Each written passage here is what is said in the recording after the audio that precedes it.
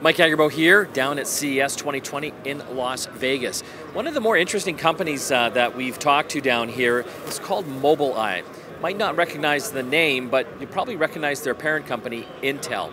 They were purchased by Intel back in 2017. Mobileye is based in Jerusalem, Israel, and they're one of the leaders in developing autonomous vehicle technology. And it's fascinating to see how fast it's coming. You know, we started our business from computer vision-based ADAS, advanced driver assistance systems, both in the aftermarket as well as, delivering to automotive manufacturers our technology. And we are now the market leader in this space. We've heard about it for years, self-driving cars.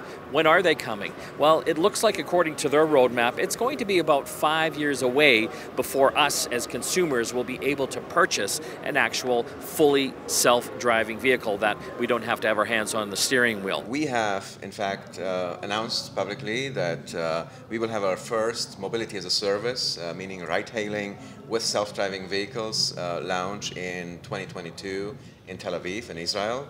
That's in a partnership with Volkswagen Group, using Volkswagen EVs for that. But we have also, already started other partnerships, for example, with RATP in France and the city of Paris. Also around that time frame, we'll actually start this year the testing and validation. And we have just announced here at CES, these are kind of world news, a partnership with Daegu City in South Korea, the third largest metropolitan area, with the same target, basically starting testing and validation this year, and then launching the fleet without safety driver in a real, let's say, kind of ride-hailing mode, also towards the end of 22. They've got some really interesting technologies that they're using as far as being able to have autonomous vehicles, and they've got 2 redundant systems built into every vehicle that they are working with, partnering with companies like BMW, Audi, and a number of Asian companies as well. What you basically need is a brain, which is the compute module with these 8 to 9 IQ5 chipsets, including the redundancy.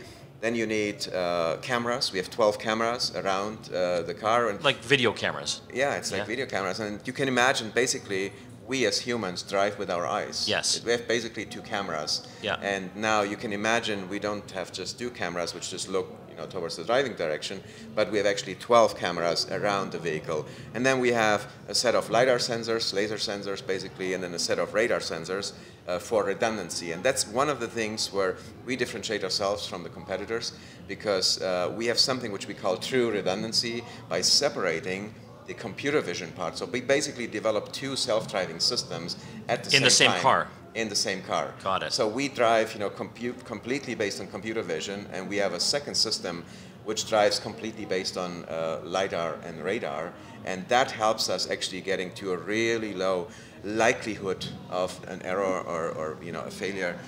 So we call this MTBF, like mean time between failure, which is actually 10 to the power of 4 for one subsystem, another 10 to the power of 4 for the other subsystem, so that means 10,000 hours.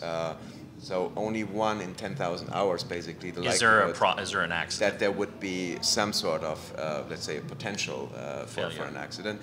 And the same for the other subsystem. Now you take that together, you are at 100 million. So 1 in 100 million. 1 in 100 million. What are humans?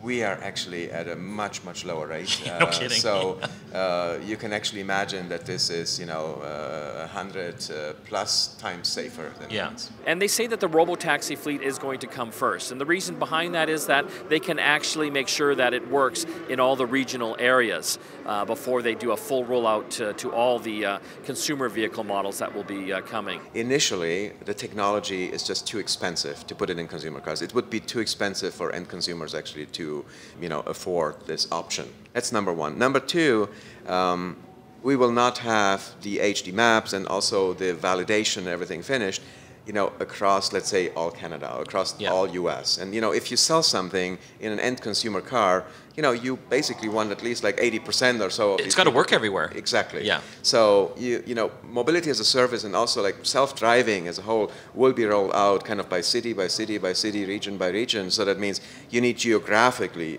certain coverage in order to, let's say, be able to put it in a consumer vehicle. That's reason number two. Reason number three is regulation.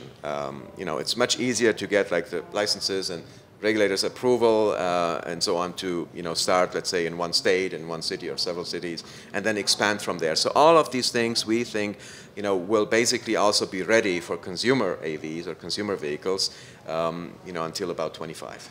I'm excited about it. I'm looking forward to seeing these robotaxis in the future. And again, Mobileye is one of those companies that's trying to make that all happen. For GetConnected, Mike Agerbo down at CES 2020. Don't forget to hit our website, getconnectedmedia.com, to see more of our videos and our blogs.